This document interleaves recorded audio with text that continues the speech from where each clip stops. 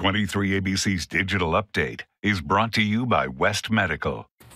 Good evening, I'm Keely Van Middendorp. Here's what's making headlines from across the county.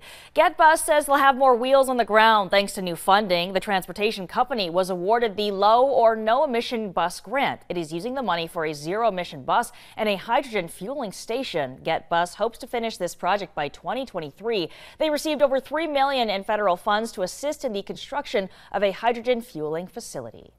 And the wait is over. Randy's Donuts, seen in movies and TV, now in Bakersfield. The chain donut store officially opened its doors for its soft opening this morning at 6.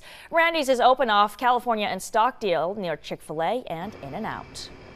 And it's a slight return to normalcy. The Concerts by the Fountain series at the Marketplace is coming back in July and August. Organizers confirming with 23 ABC that the series will be back starting this Thursday, with R&B and classic rock band Lost Vinyl kicking things off. The series continues every Thursday through August 26. Next week, we have Mystic Red featuring Sherry Warfield, and on the 15th, it's The Majestics. All shows start at 7 p.m. We have that full list of performers on our website.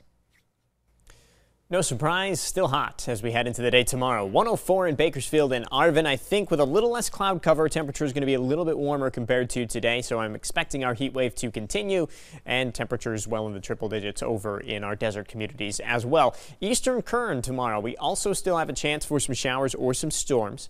Nothing severe.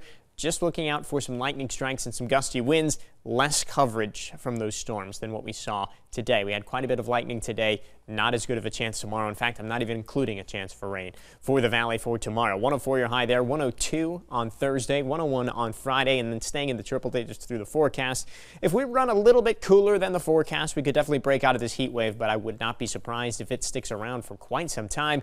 I have included some rain chances for our mountain communities, not as good as yesterday's or today's rather.